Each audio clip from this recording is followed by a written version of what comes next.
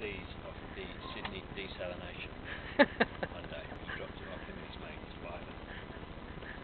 1.8 litre bottles. Let me have a look. Full of water. So. Oh, it's very big. Yeah. Well, you come to As you do. That's great. Wow. Well, the plan is to have an arrow going through and a ball in the middle of some sort and a big thing going on the outside. But I thought it sort of sat up on the earth. And I wanted it to sink in a bit, so I thought, right, break mine in half. Ah, clever you. So this is just roughed out. This is roughly what it looks. It looks as if That it's actually in the ground. Sunk into the ground. The ground has risen up. That will have the same. That will be the same. That will be cut in half. So it sits just like that. Gorgeous. Arrowhead on there.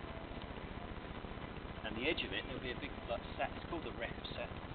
What's it called? The wreck of Saturn. The wreck of Saturn. This bit around the edge will come around here. Like it's ring. Like, but it's just duck into the ground about there, probably. You know what would be really gorgeous? It's sort of like a burnish kind of copper ring or something. That looks fantastic, Will. And it just sits on the grass. It works really well with the grass. It's beautiful. Now that would really fit Sculpture by the Sea, wouldn't it? I mean, just these two together look fantastic. Have you seen this one? It's beautiful. Oh, I'm turning it. I shouldn't do that. Yeah, it's gorgeous.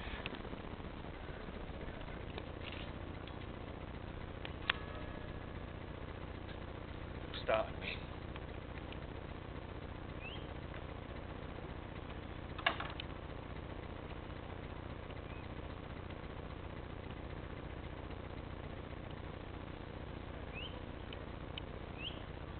That's gorgeous. It'd be good if you could make a noise. Somehow have a mechanism that when that turned around, it set up a sort of a vibration in the stem. Does it? I didn't hear it. No, I mean when you spin it. It's great. You're so clever. Let's have a look at it and tell us about this one. I can see a bit of a recycled vice or something in that. No, this is called Rob's Folly. Oh. Why? I had a bet with this bloke called Rob Yeah. that you couldn't make a four-sided pyramid look like a yeah. globe. Okay. And you can. You have to stick the arrow.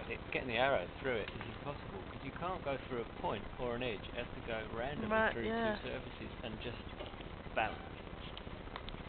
It's much harder than it. It's almost impossible to work it out mathematically, so I just Guess. a couple of holes in it and wait until it looks right.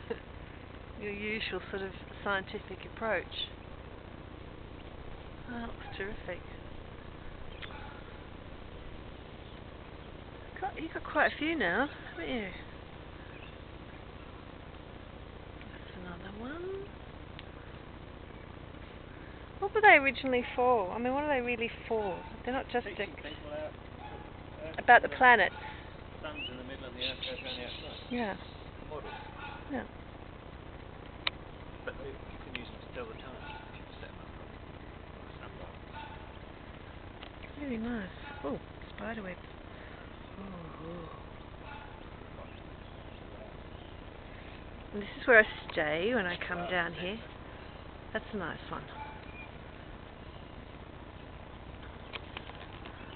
Artist and his work.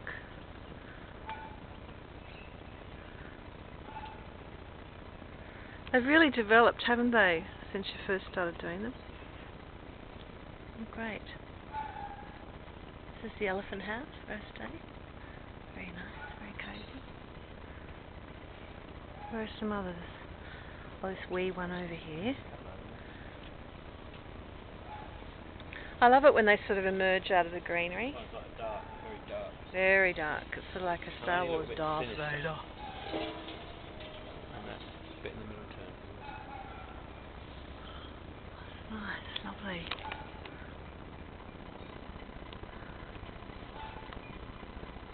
Gorgeous. I wonder what kind of spiders live in these webs. They're going to scary ones. No. I can see that. Last little one on the...